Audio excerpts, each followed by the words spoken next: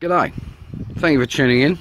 Before we get into the video, I'd like to welcome a couple of new subscribers. Welcome aboard, hope you find the channel interesting and informative. Well, yes, I've been out collecting again. And this time I picked up a fair bit of stuff.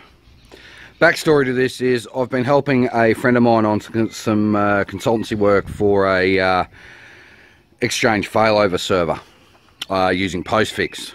Either using MacOS Server 5 Postfix or Debian, and we came to the final conclusion that Debian would be the way to go. Seems to work better and it's a bit less complex to set up. He then turned around and said, "Is any of this any good to you?" And I said, "Certainly is." So what I've picked up are two LCD monitors. These are about 13, maybe 15 inch keyboards over the back there, of various working conditions. And then all this. So we have a couple of GX60s here, which I will use for parts and parting out and stuff like that. You can see the optical drive, or optical and floppy are missing, but that's nothing major. And we have two towers here. These are full-size tower or MIDI towers. This one down here is a Pentium D, and this one here is a Pentium dual core. That one's obviously a Gigabyte motherboard, and this one is a Houston custom build. And then these two HP Pavilion units. Now I'm not sure what mods have been made to anything, but if we go on the current look of it, you see behind here we've got some USBs, Firewire 1394, SD card reader with another USB 2 slot there, some audio. We have a DVD writer in behind there. These are pretty much the same computer.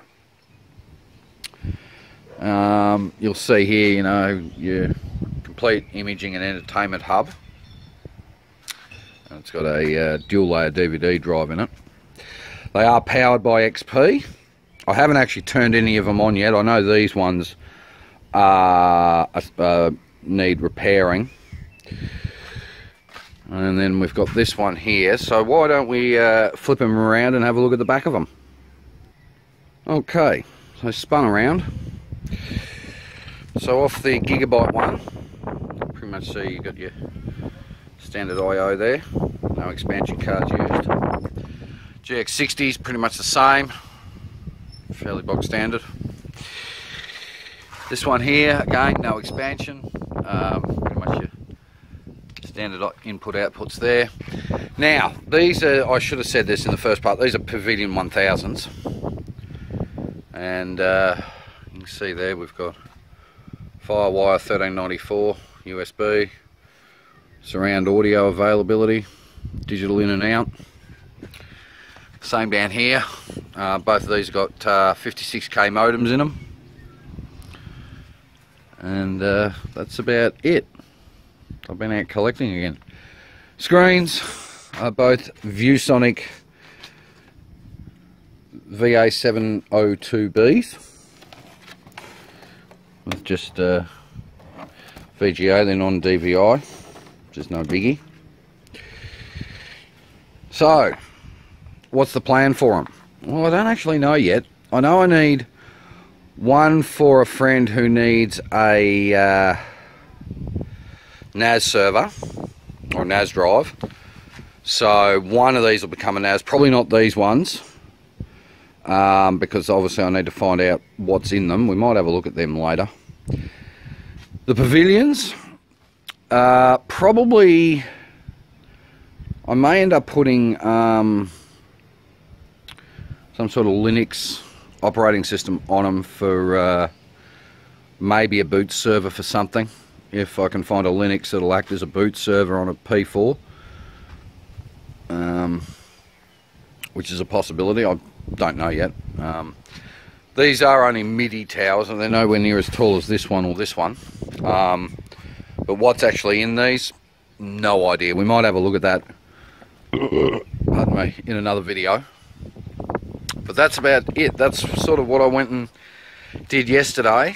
And yeah, my mate of mine who, as I've said before, he runs a computer shop, but he actually often asks me for help or advice, or, you know, tell each other strange stories of what we've come across. And he's been trying to organise a Exchange failover server, and we've been tossing up between a Windows DAG setup, which is obviously clustering, macOS Server 5 with postfix, or Debian with postfix. And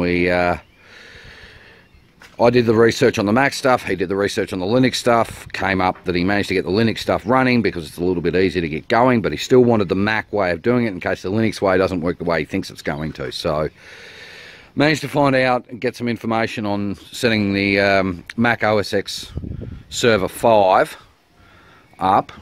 I wasn't aware Server 5 was even out and about yet, but I don't keep up with the Mac side of stuff. So that's about it. That's what I've collected. And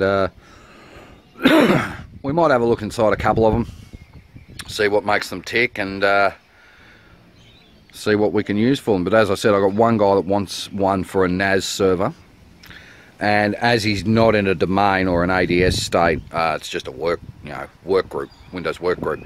A NAS setup will be piss easy. But yeah, I'll just got to work out what I'm going to use them all for.